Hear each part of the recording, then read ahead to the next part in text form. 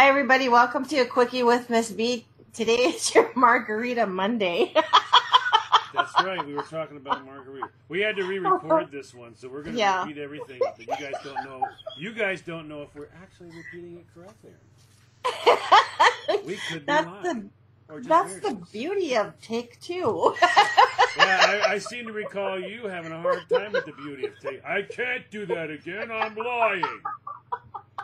You're not lying. Yes, I am.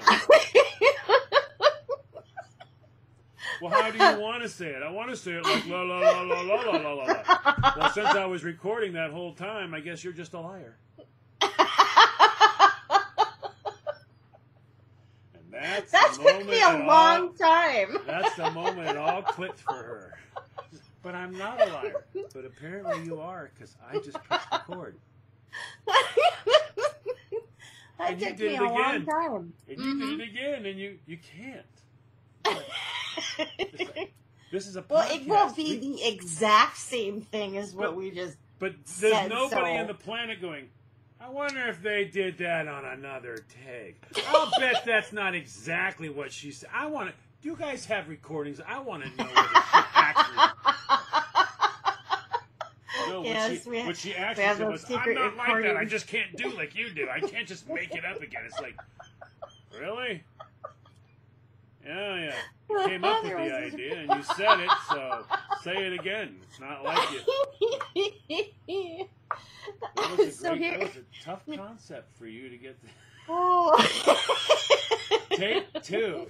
But I'm being phony. No, you're just redoing it. No, it's phony. No, you're just redoing it because you can't talk. And you're a ding-dong. And you went, Take two. Well, I can't do that again. I hope you won't. Please don't go, again. I would hope to God you wouldn't. That's why we're going to do it again, because you went, ding, fries are done. So here we are at our Margarita Monday.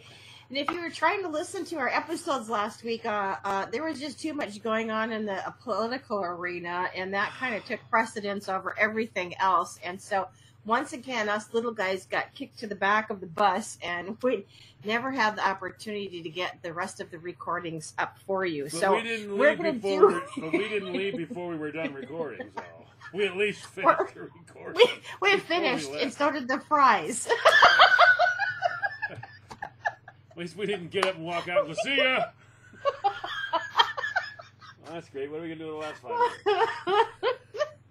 Our trip as we're leaving. Yeah. So, last week we talked about the great outdoors. So today, Monday and Tuesday, Margarita Monday. All last week? All last week. That's this week. The great outdoors. Yeah, this week. This week. Which was last week when we recorded. But, no, you know. But they never got any of that. I'm just saying for you and me. But we're recording. So they're listening. Perfect time. Ding, fries are done. Who's on first and where the hell is second? He's on third. I don't know what's on third. Wow. Like two things to remember, and you get stuck in a drawer. Why are you in the drawer?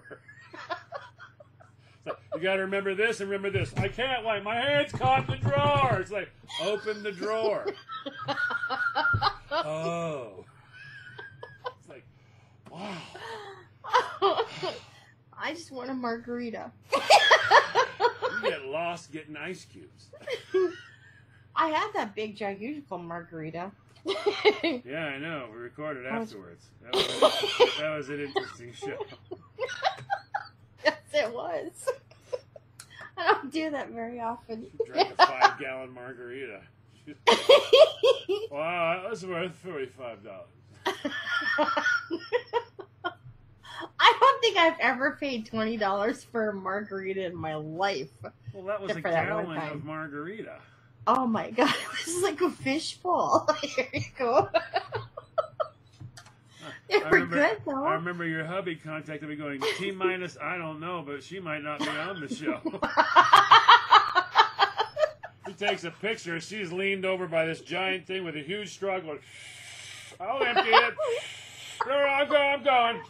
It's like, you got to be on the air in 25 minutes. I got it. You could always just like not finish it. I paid 20 for. No way. Yeah, that was it too. I'm like, I paid $20 for this. I'm finishing it. Even if I can't walk, I'll get my $20 worth. Exactly. Quickly, go around back at the wheelbarrow.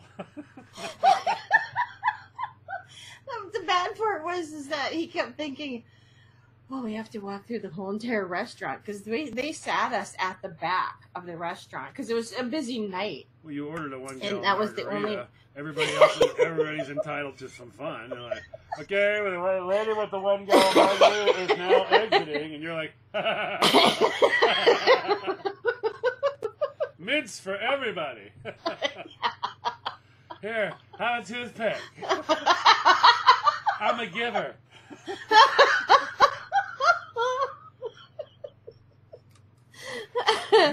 Yeah. Oh, God.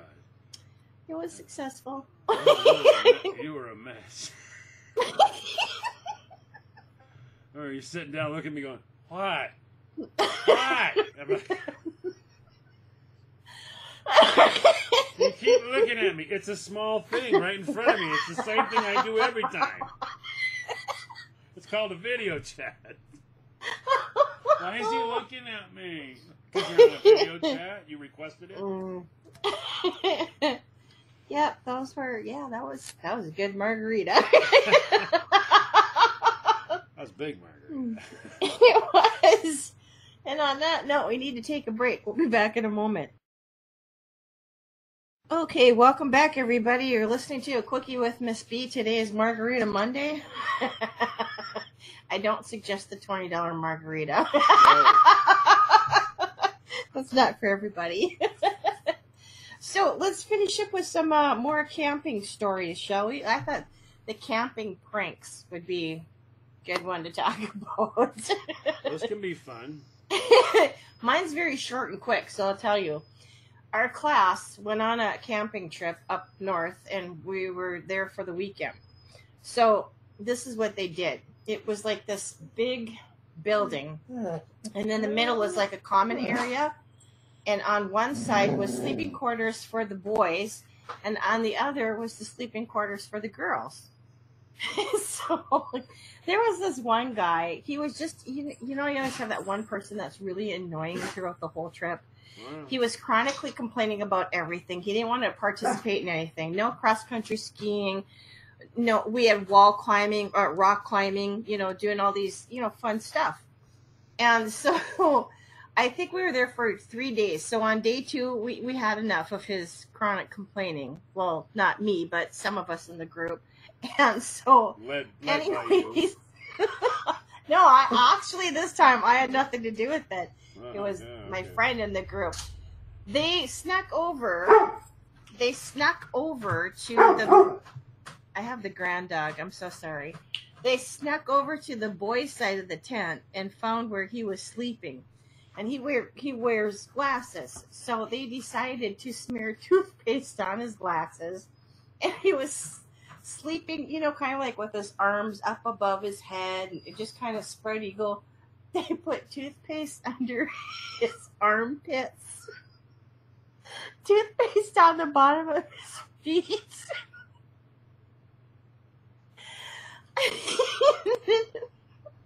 And so the next morning, it is not a very big area. I mean, like, you can hear the girls cackling and giggling, and you can hear the boys talking, because it's just it's small, but at the same time, the way that it's built, you can hear a lot of echoing going on. All of a sudden, this guy gets up, and sure enough, he's swearing to beat the band because he went to put on his glasses, and they're all full of toothpaste. And of course, he put his arms down, and then he decides to get up out of the bed, and he's got toothpaste on the bottom of his feet. And yeah, he had some pretty choice words for several people who he thought was in on it. I can't believe they did that, because, where I'm from, You just, I mean. And I couldn't believe it because we had so many chaperones though too. You know, like you could get away with it. I know, but put it like this: if you could put toothpaste on a boy's foot, there's other things that can happen.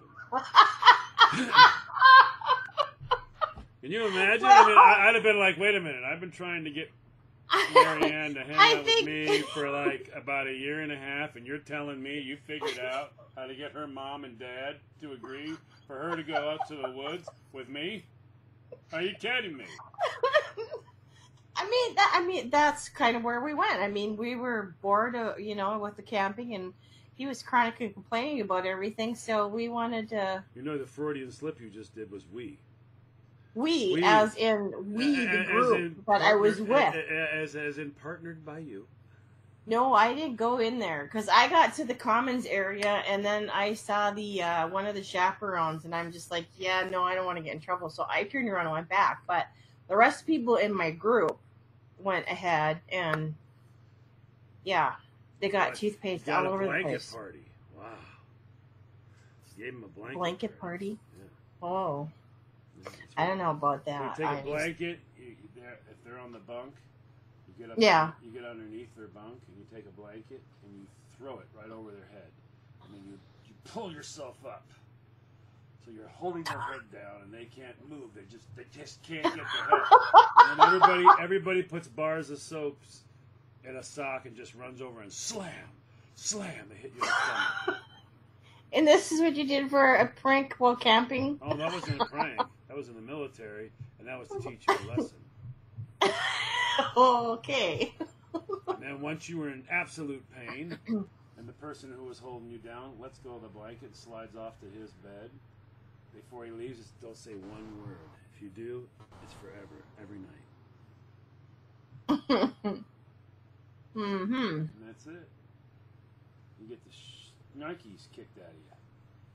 Because you keep causing problems. You know what I mean? Like someone who doesn't do stuff right, now we're all doing push-ups. Yeah. You're all getting punished for it. We all get punished together. Yeah. Well, because you're a group. Together, we're going to take a group and teach you a lesson. Together. Mm-hmm. Togetherness. All one. Oh, well, we didn't have that. They would have never in my school, when I was in school, went, okay, I got a great idea. What? We'll take the girls that the boys have all been trying to touch, and then we'll take the boys. And we're going to take them out into the woods together and let them just, like, be in a giant tent. It was a building, and it had the bunk beds and everything. Buildings even worse, because buildings have closets. There's places to hide. Marianne, come with me. I found a closet. I don't know because I fell rock climbing. You got to remember, back in those days, it was the 70s. We just had the summer of love. Everything was wild and wacky and loosey-goosey. You didn't take a bunch of boys and go, how would you boys like to go camping with a bunch of girls in the woods by yourselves? You go, oh, sign me up. How are you going to get their parents to agree?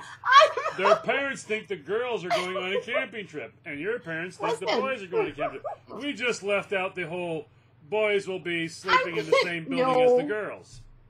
Well, I don't doubt that there was hanky-panky going on, but that was not a part of that. I fell off the rock climbing thing, and I was bedridden for the rest of the time I was there because I hurt my back. I want to ask you a question. Was there hanky-panky going on? I don't know. I was laid up in bed. Hold on. You have friends. They told you stories. Was there hanky-panky going on? Not with my friends. Was there hanky-panky going on? None of my friends were doing the hanky-panky. Was there any hanky-panky going on? I'm sure that there was certain girls that were initiating the hanky-panky because those were the girls that always initiated hanky-panky. Whether you were in school or camping or whatever, it didn't matter. There was always hanky-panky on the mind from these girls. I would have been hanging out with those girls. You would, you hanky-pankier. I'd have been. I got a new tattoo. What's it say? Hanky. Who's got the other half? Looking for a panky. Anybody got a panky? Do you have a panky?